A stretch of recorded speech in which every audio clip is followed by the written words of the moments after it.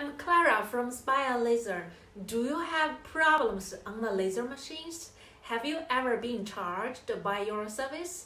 Let's talk about it. The original intention of this YouTube channel was to share our machines, just to share our machines. And through those videos, more friends can learn about us and the machines they want to know.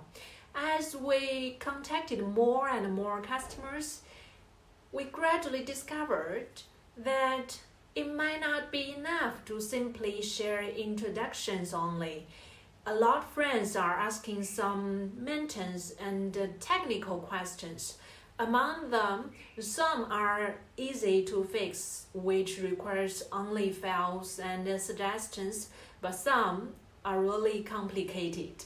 We need to offer systematic solutions. Early of the year, we received a request from a customer. He has a big question mark on their 2000-watt fiber laser cutting machines, and he didn't know why. We need to help him to find the issue. Over the 2 nights of online video talks, it was found that their laser source was burned out, a big problem.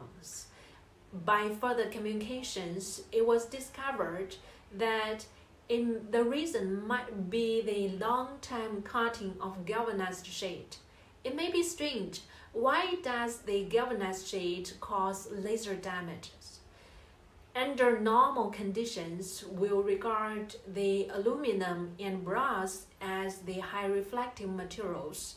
Actually, in fact, if the surface brightness of the plate is sufficient, no matter it is stainless steel or carbon steel, long-term uninterrupted cutting will have the high reflective reactions.